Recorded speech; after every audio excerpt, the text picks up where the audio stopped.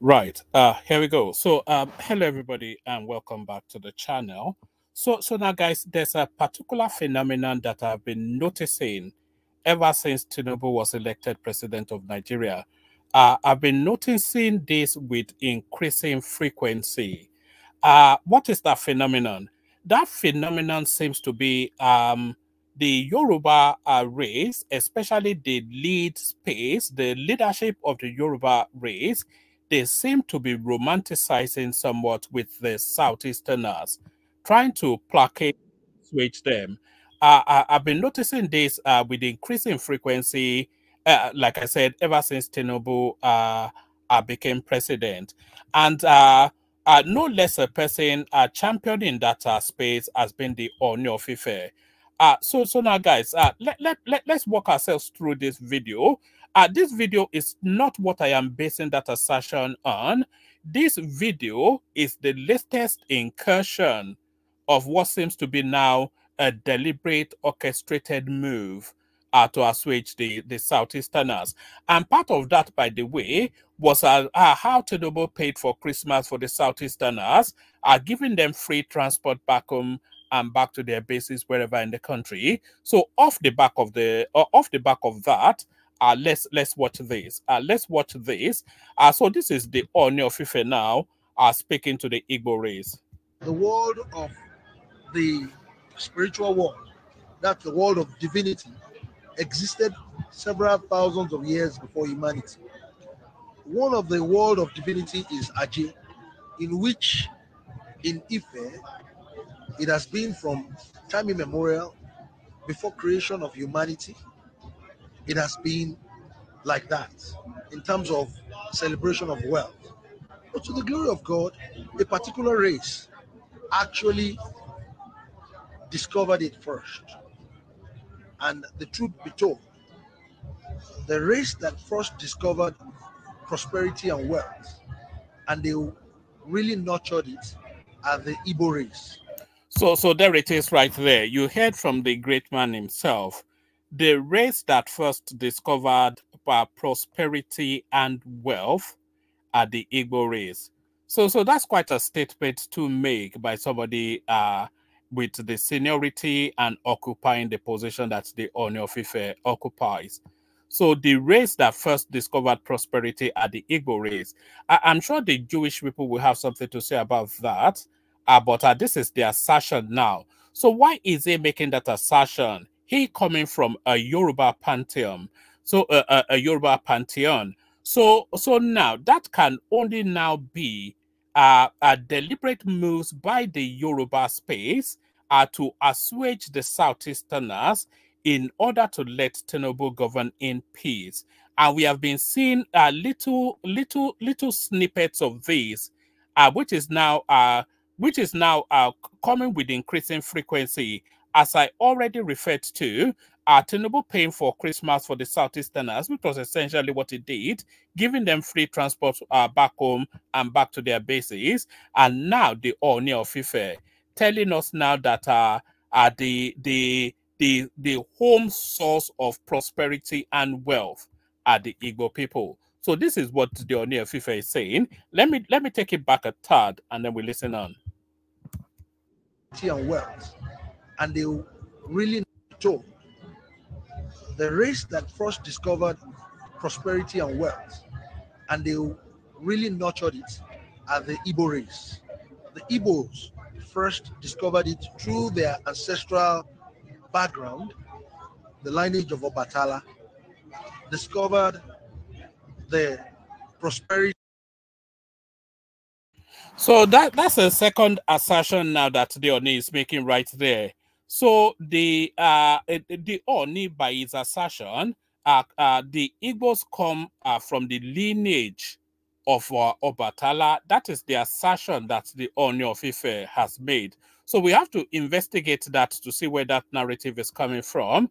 So what's the Ooni, in just that little throwaway comment right there, what the Ooni of Ife is saying is that the Igbo race, they are actually an offshoot of the wider Yoruba hegemony. So that's what he's saying. Because if you are saying that they come from the Obatala lineage, and the Obatala lineage is the very stock that foundations the Yoruba hegemony, if you are saying the Igbos are an offshoot of that, then that is to tell you then that by the Ooni's reckoning, the Igbo people are actually an offshoot of the Yoruba people. But let's listen on. Let me take it back just a tad again so we get the fullness of what it's saying. The lineage of Obatala discovered the prosperity and wealth in terms of the divinity world.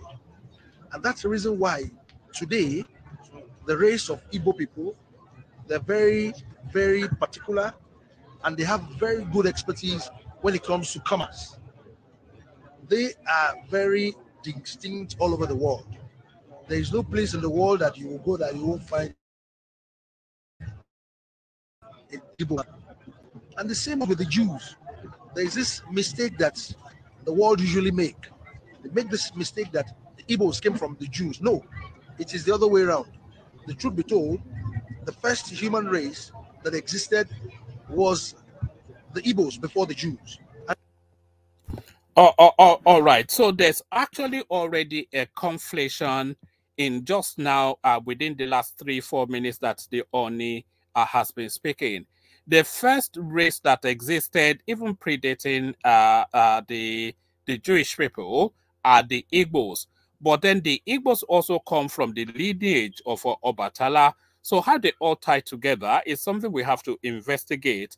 But then, of course, it is a narrative of romanticizing with the Southeasterners in order to placate and settle them down for Tinubu to govern in peace.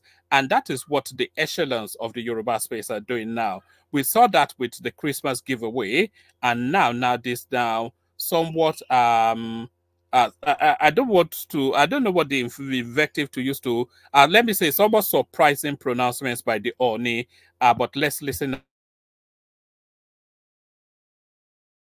And we were all living together at the center of tropical rainforest, which is the heart of the whole thing, the land of expansion. We were all living together as one big happy family before they started moving clockwise. They started moving towards the eastern part of the world where they started settling. So the race of the Jews and the Igbos are very similar, but the Igbos are way older than the Jews. And by the way, this narrative of somewhat linking the Southeasterners to Jewish people, this is a narrative that has been subsisting for quite a long time, and to the point that the Israelis, the actual real Jewish people, they sent a team to the Southeast to do a DNA test to determine once and for all if there's any sort of link there. Not one single trace in terms of DNA traces and to the Jewish people or forms that linkage. So it's very much an urban myth, this narrative. But then, of course, the Oni is just lumping everything together for a feel-good factor for the Southeasterners. This is a PR output by the Oni. That's the only way to say it. They are both commercially driven. They are both enterprise in nature. They are both driven by wealth because that is their ancestral belief. That's the race they belong to. In Nigerian economy today and the entire black race, if you don't give honor to the Igbos in terms of commerce and trade, you are just deceiving yourself.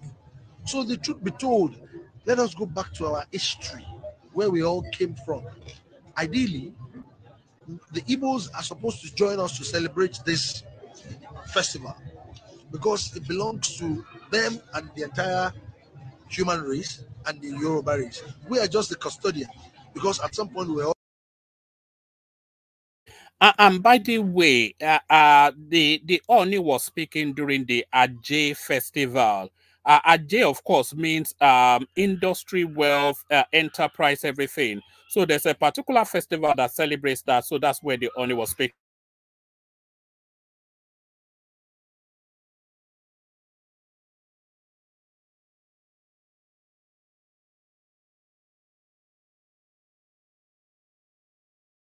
all living together here. So let us realize what connects us.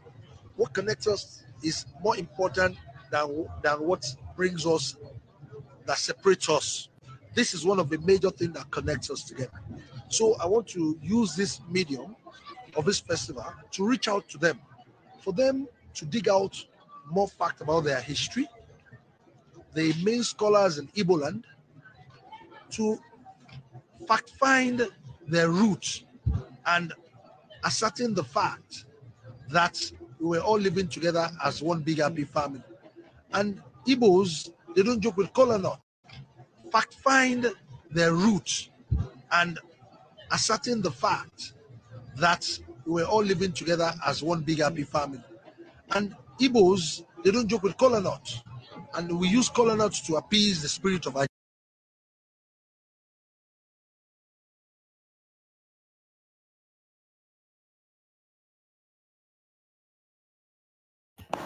So there it is right there. So that was the Oni somewhat trying to assuage the Southeasterners with that particular output. That can not color as anything other than a PR exercise. But let's see what reactions there are to that.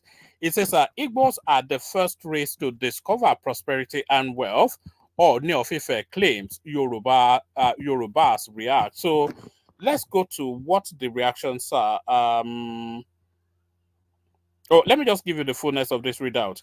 A major conversation has erupted online as some comments are made by the Nigerian first-class monarch, the Ooni of Ife, Oba Enitan Adeyeye Ogunwusi, about the Igbos went viral online. In a viral clip, the Ooni made some comments that did not sit well with many within the Yoruba community. The Ooni of Ife, during an interview, had claimed that the Igbos were the first race in the world to discover wealth and prosperity.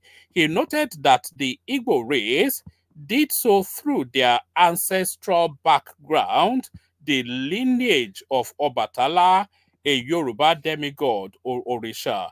So, the Ooni of Ife, during the interview, also spoke about the Igbo race and their connection with the Jewish people. He stated categorically during the interview that the Jewish people originated from the Igbo race and not the other way around.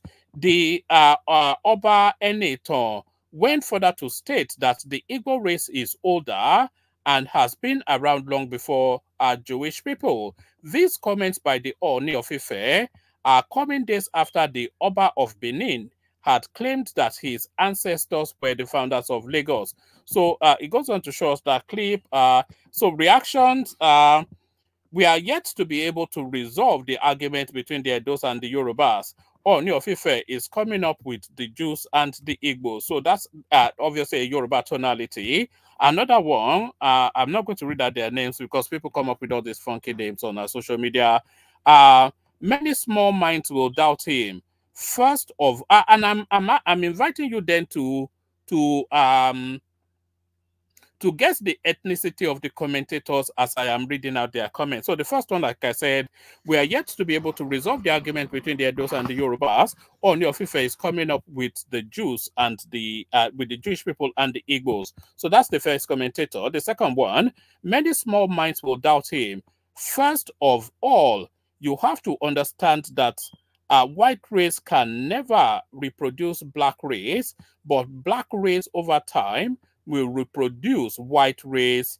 There are evidence today. So that one somewhat backs the narrative that Jewish people originated from the Igbo people. Our next commentator tell them Igbos are the king of the Yoruba. So guess which ethnicity that is. Next commentator, I hope Yoruba Ronu can listen to the Ooni of Ife and get the message loud and clear. Cause all most of you guys know is how to insult people. I hope you guys also insult him, since many of you have no respect whatsoever for elders anymore. So guess where that's coming from? Which of the Jewish people, the one in the Bible, are being normal ones on the street? So this is another commentator. All these Obas and Onis waiting their smoke this week. Next commentator, these Obas and kings won't let us rest with their myths. I don't think the Jewish people originated from the Igbo tribe, maybe the other way around. Next one, actually in history, Igbos are the lost race of the Jews. There is a connection there. Next one, I'm not quite sure what this first word is. Waiting this over the smoke now, all of them just the yarn rubbish unprovoked. So let me give you one last one.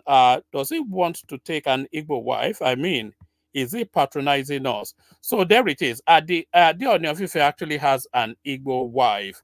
So I think that's not far off the mark, but that's already speaking to something that is already past. So there it is, the Ooni of Ife, somewhat pandering and sending white doves to the east. And as I said, this is something that is somewhat gaining currency now with the Yoruba space somewhat caught in the southeastern space with flowery language. So this is a space we'll continue to monitor. So come share thoughts about all this in the comment section. Am I misreading this, or is there something to it? Conversations in the comment section, and leave it here.